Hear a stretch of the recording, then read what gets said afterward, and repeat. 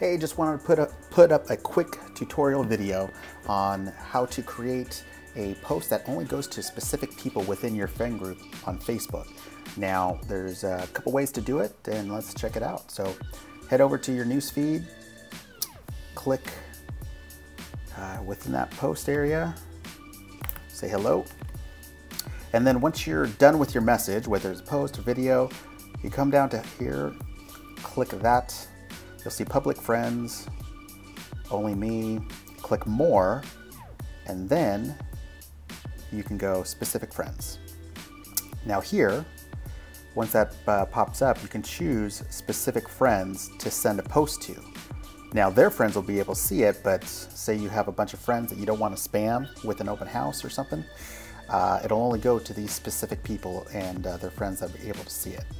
Now, you can also create a friend list, like Metro Realty, and it'll go to specific people that I've chosen within that friend list. Now keep in mind, this is different than a group.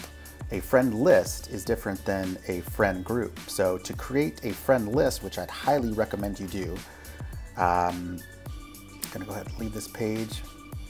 You go up here to create list, type in the list name,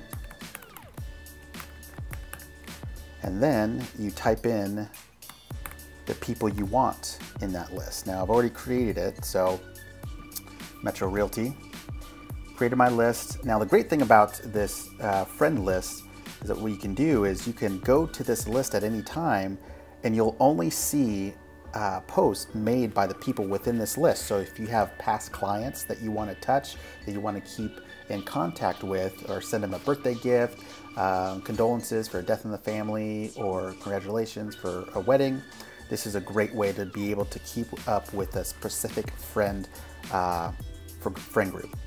So there you have it. You can post to specific people and a specific friend list, and I'd highly recommend you start prospecting this way. Talk to you later.